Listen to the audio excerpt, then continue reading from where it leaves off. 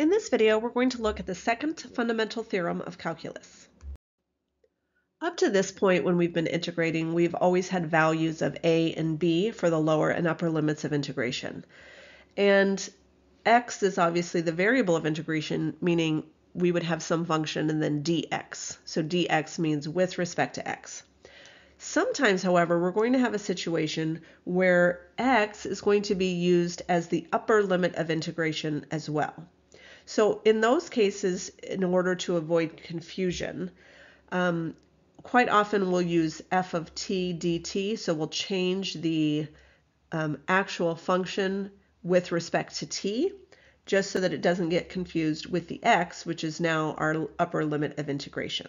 So this is the way we've been seeing it, the integral from a to b of f of x dx, and this is the definite integral as a function of x. So we have x as one of the limits of integration. So before we actually use the second fundamental theorem of calculus, let's make sure that it's going to make sense to us. So what we're going to do is we're going to find the derivative of the integral.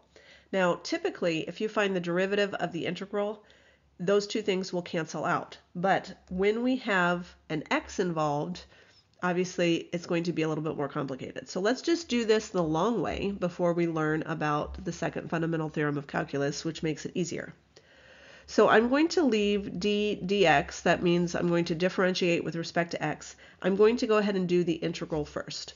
So I'm going to integrate t squared, which is going to be t cubed over 3, and my limits of integration are going to be 2 and x. So again, I'm keeping d dx out here because I haven't used it yet. Let's plug in x, so that's x cubed over 3, and then now let's plug in 2 cubed over 3. Now what happens? Well, I'm going to take the derivative. So what's the derivative of x cubed over 3? 3x squared over 3, which is just x squared. And what's the derivative of 8/3? 0.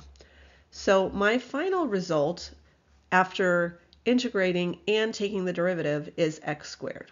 Now notice what I started with. I started with t squared, and I had an upper limit of integration of x, and so it looks like all I did was replace t with x. And in fact, that's almost what the fundamental theorem of calculus says. Sorry, the second fundamental theorem of calculus. It says if f is continuous on the open interval I containing a, then for every x in that interval, we can say that the derivative of the integral with x as an upper limit is just f of x, and that's what we did. So looking at question number 1 down here, because it's just x, I don't have to do any work. I don't have to integrate this and then find the derivative. I can say, well, the derivative of the integral is me replacing t with x. So x squared over x squared plus 1. Easy peasy. Now, that's all well and good, but what happens here? Well, here I've got a negative x and a positive x. So I have a negative x and positive x, which means it's going to be more difficult. I can't just plug in and say, well, that must be x squared, because in fact it's not. So if I think about breaking this into negative x to 0 t squared dt plus 0 to x t squared dt. What's going to happen is from negative x to 0, I'm going to get negative x squared, and then from 0 to x, I'm going to get x squared, and I'm actually going to end up with 2x squared. So if I think about this visually, just to make sure that it makes sense to you, this is really just this function, right? I probably could have done a better job graphing it, but you get the idea. If I were to have two parts here, where this is negative x and this is x, this area is x squared and this area is x squared. So we have two x squareds.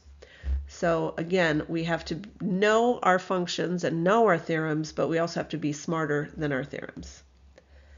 And for the last one, again, this is 2 to x squared, so you would think that we would be okay to just say this is 1 over x squared cubed, which is 1 over x to the 6th. And you're almost right, except we are taking the derivative, and remember with the chain rule, when we have a function that has a derivative, we have to in fact multiply it by the derivative.